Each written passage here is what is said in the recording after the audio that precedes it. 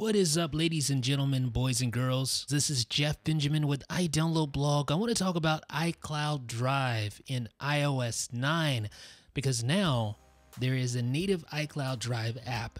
Just go to Settings, iCloud, and enable the Show on Home Screen switch, and that will place an iCloud Drive app icon on your home screen just like this.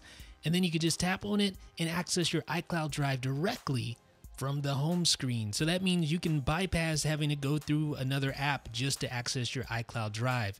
So what can you actually do with the iCloud Drive app?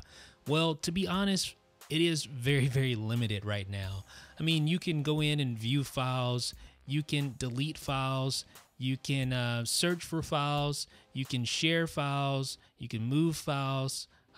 So here's deletion.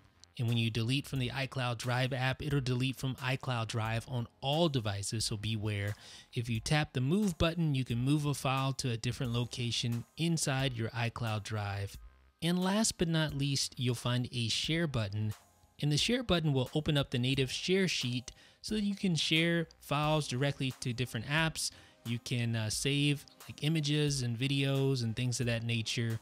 So it's really cool for quickly communicating with different apps and saving content locally on device. So again, iCloud Drive on iOS 9 is fairly limited as far as the standalone app goes, but it's a step in the right direction.